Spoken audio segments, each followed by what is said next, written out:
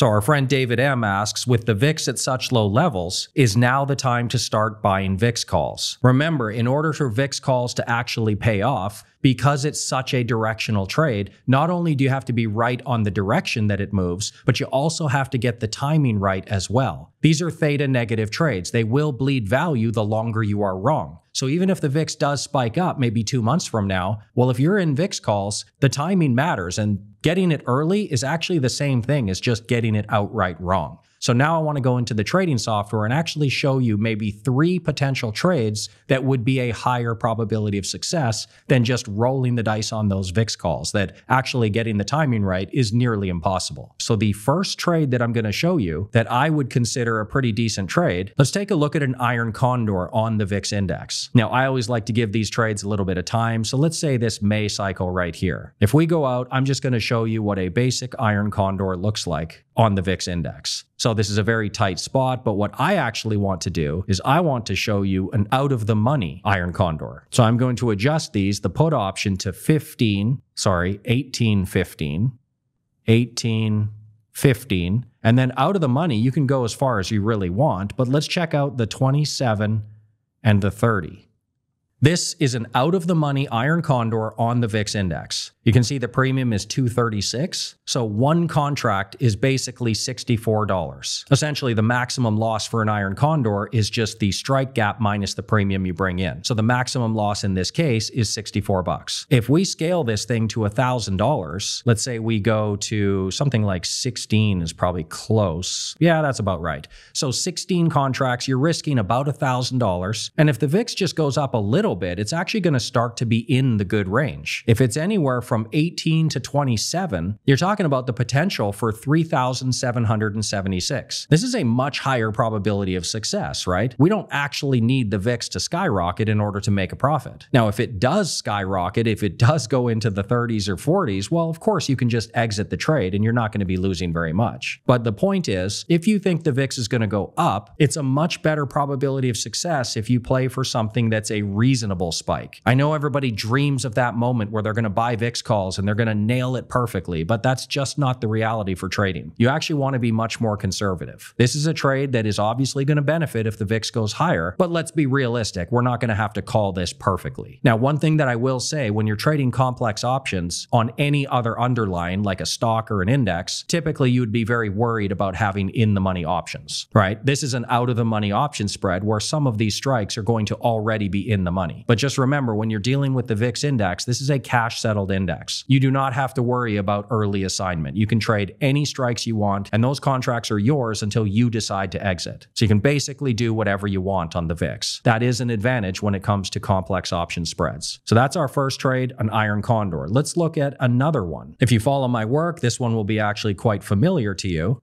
But let's look at a broken wing butterfly. So first of all, standard butterfly, again, very narrow. We're going to have to adjust this. But if I say make this middle strike at 18, this one at 15, and this one at 21, this is actually a standard butterfly. Now, there's nothing wrong with this trade. You can see that this is risking $37, and if the VIX does go up near 18, well, it could make as much as 261. This is a good trade on its own. However, if we dip this 20 back down to 20, it becomes a broken wing butterfly. And now you can see what's happening is I transferred some of that risk from over here to this side. So we can still lose money if the VIX doesn't go up, but as long as it goes up a point or two, now it's going to be in that same nice profit range. But look at this side. You can see unlimited over here, no matter how high the VIX goes, you will also make money. Broken wing butterflies, you can choose the side of the trade that you want to put the risk on. And in this case, you said that you think the VIX is going to spike imminently here. So you can actually make it so the high side has no risk at all. Now let's scale this thing again. So we've got $46 for a maximum loss. What if we did 20? That gets us pretty close. 21 of them. That's about right. We could actually even push it to 22. So we're risking 1,012. If the VIX creeps up a little bit, you're talking about a potential maximum gain of about $5,400. Now you're not going going to nail it perfectly, of course, but the point is there is actually a pretty big tent here of potential profit. And then if what happens, big massive VIX spike, well, you're still going to make almost $1,200 if that happens. You're not going to completely kick yourself that you missed the boat. Broken wing butterflies are a really high probability of success trade. You can structure this any way you want, and you can put the risk where you think is least likely. Again, in your case, you think VIX staying low is quite unlikely, so might as well dump all the risk over here, right? So that's the second trade. And then the third trade, I'm just going to highlight your VIX call and just show you a potentially better choice. So let's say you were saying you're going to do a $20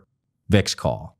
Well, that would look like this. And the problem with VIX calls, obviously, like I said, with the VIX all the way over here, not only do you have to get the direction right, but of course you have to get the timing right as well, because this is a theta negative trade. You're going to be bleeding money every day that you're wrong. But let's scale this to the same $1,000. So what is that? About 11 of them? Close enough. 1,045. Let's say the VIX goes to 25. This person can make as much as $4,500. Betting 1,000, making 4,500, that seems pretty great, right? But there's actually something else that we can do instead. We can use the same 20 strike, but we can just build it into a vertical instead. So that's going to look like this. Now I'm going to adjust this. Instead of a 20 to 21, let's do 20 to 25. With the VIX call, we were saying that person can make the money at 25. They can make $4,500. Well, this person is betting 36.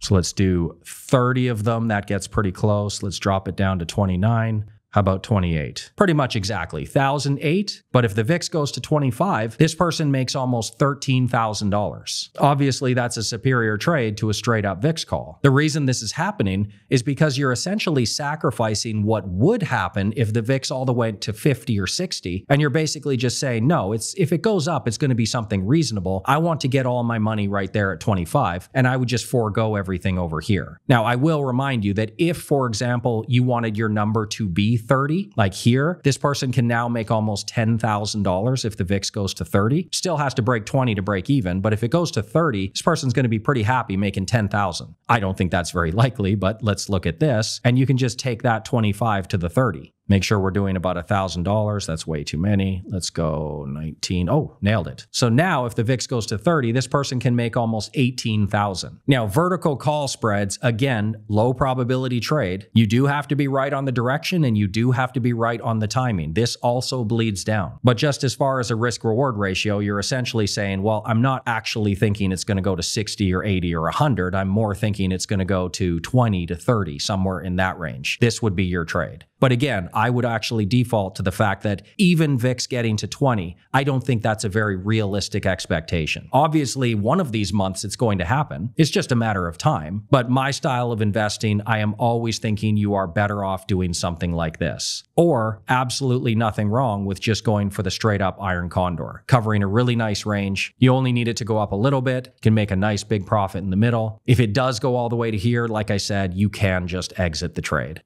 So if you've been following my live streams for any amount of time, you know that I don't really like those speculative contrarian plays. Just because we think the VIX is low does not mean that the market just has to spike and it's time to pile into the VIX calls. Even if it's been 4 or 5 months of stability, we do actually still have to play for the most likely scenario. And in this case, yeah, sure, the VIX might creep up a little bit higher, but I don't think it's realistic to expect that this is going to be the time where I'm going to slap my money on the table. It's going to go to 50 and I'm going to just pay off like a casino. I don't think that's a very good way to trade. I don't think there's anything wrong with saying, look, the VIX is 13, 14. I wouldn't be surprising if it goes somewhere 15, maybe 18, 20, maybe even to 25. But past that, you're really going to have a super low probability of nailing it. So I would stick to something like that. Iron condor, out of the money, so it makes sure that's skewed the direction that you actually think it's going to go. Broken wing butterfly, again, transfer all of that risk down to the side where you think is the least likely, which is low VIX in this case. Or if you really want to roll the dice,